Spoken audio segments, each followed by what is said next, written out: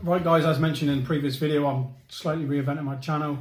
First one, let's look at some super facts about the six-eyed sand spider. Let's do this.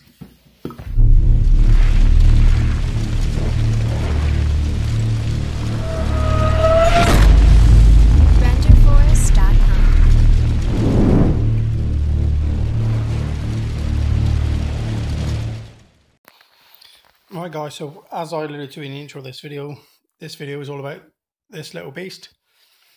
Tiny little sling at the moment, but this is my six-eyed sand spider. Now firstly, I'll apologise to those in the hobby.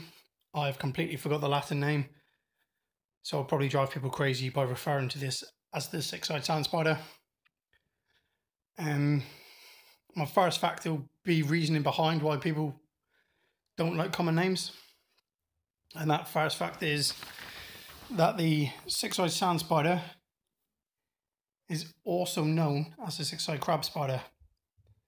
Now, if you take other tarantulas and things like that, if you look at, say, Nandu chromatus, it's known as the Brazilian red and white, the Brazilian white striped bird eater, the Brazilian white striped red rumped bird eater. And common names just confuse people, so I try to stay away from them, but unfortunately for this video, I will be using it.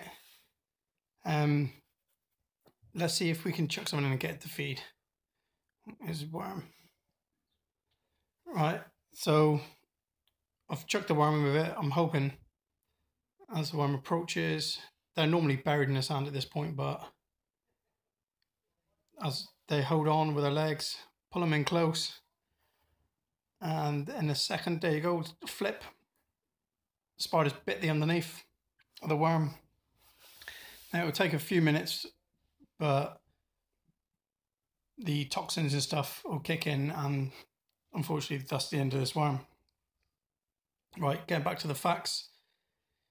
The six-eyed sand spider originates from South America, and as you can see by this setup, is found in very dry and like desert areas. This is for two reasons. One, they don't need a lot of moisture. The moisture they get is mainly from their prey. And being in a barren desert where there's nothing else around for miles is perfect for them because it means they have no predators. So they can just hide and hunt. And that's what they love doing. The six-eyed sand spider is part of the Sicarius family, which means either assassin, killer, murderer in Latin. And there's a very good reason for this. Oh, worm's still struggling a little bit. This will probably go on for a couple of minutes, but it won't last too long. Getting back to the facts, the spider gets its name due to not only the potency of its venom, but the fact that it didn't do it on this video, but it can strike without being seen because it's normally buried underneath the sand. And they bury themselves by digging a little pit with their front legs, wiggling their body into it, and then a bit like flippers on a pinball machine, just flick sand over the top of their body, which is why if you look at the spider when I'm zoomed in on it, it's the same colour as the sand. And that's purely because its hairs bristle like hairs. I've captured tiny little particles from the sand which make it exactly the same colour as its surroundings, which is why you'll get to see lots of different coloured sand spiders purely because of the different sand that they're on. Another fact about this spider is that it is actually a cousin of the recluse spider, and like the recluse spider, does not like to be bothered. So people that know about the recluse spider know that it is venomous and quite bad. But this one is a whole new ball game.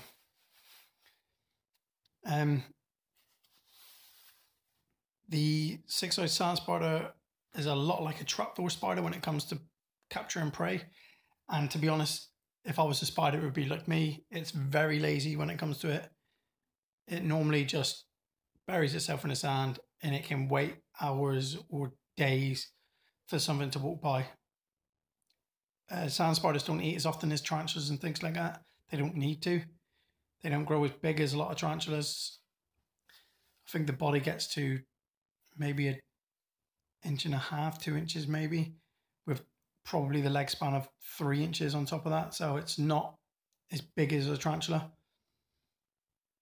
Now we get onto the scarier side of things, I would say, but the reason why people ask me why I keep this tarantula, because there are 38,000 species of this spider discovered, but scientists believe that there are 200,000 that are yet to be discovered from this species, which if they found out 38,000, I would, well, not dread, I would like to know the spiders that are out there, but don't know, we'll have to wait and see what the future holds, I suppose.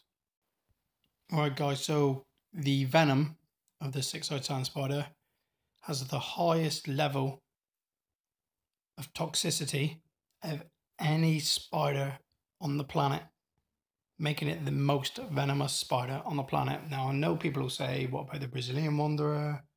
What about the black widow? What about the Sydney funnel web? Yes, they are all able to kill you. But this one takes it to another level. It's purely because you've never heard of anyone being bitten by a six-eyed sand spider is the reason you don't know about how bad the venom is from these. There are very few, if any, bites from a six-eyed sand spider to a human. There's rumoured to be two. One person died. The other person had a limb removed, which is the only way to survive.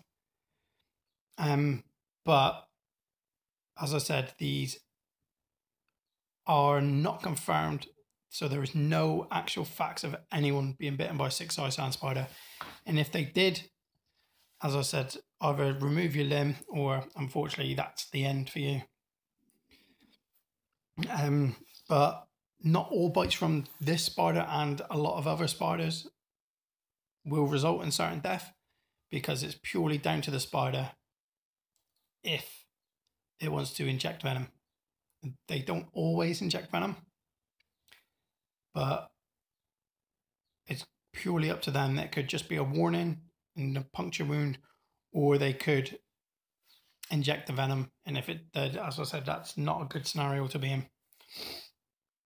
And the six-eyed sand spider is so deadly because it has a very powerful hemolytic power that means it breaks up and opens all your red blood cells, releasing a hemoglobin that will go into all the surrounding fluids and just spread throughout your body. But not only that, along with that, it also contains a necrotic effect that physically rots the tissue, and it also means that the cells will be damaged and the red blood cells will start to leak. So this will lead to, if you were bit and you were injected with venom, you could physically see your arm rotting away, and there is no way for the blood to coagulate. It will not stop bleeding. So this is why this spider is so potent when it comes to the venom, and this is why it is stronger than anyone else's. Other little facts that you might not know, unlike the four named ones that I've said before, the Sydney funnel web or the Brazilian wanderer or the redback black widow from Australia as well, they all have anti-venom. This spider here, there is no anti-venom at all for this spider. So as I said, removal of a limb, if it bites you on your body or somewhere that can't be removed, your neck or something like that, then unfortunately that would be the end of you. They've tried to work. There's a woman that is in a university in America, I'm not sure what her name is, she's commonly known as the Spider Woman. She's been doing research for years on these spiders, and they've been trying to find an anti-venom, but so far they have had nothing that can stop the effects of the venom, which is probably why people ask me why I keep this. I'm just fascinated by these spiders. They can't climb the side of their tubs. I could leave the tub off, but I've got 2 young kids, so I don't want to do that because my kids are stupid enough to put their fingers in. But yeah, this is an amazing spider. I don't think we're going to see much more of the worm now. The spider could sit in this position for hours. So I think we'll draw an end to the video there. I hope you've all liked it. If you did, remember, subscribe to the channel. As I said, it's getting a bit of a revamp at the moment. There'll be a lot of new things. Smash that like button. Hit me up with a comment below. I'll try and get back to everyone, normally do. And as always, I've been Al. You guys have been awesome. Arachnids, peace, one love.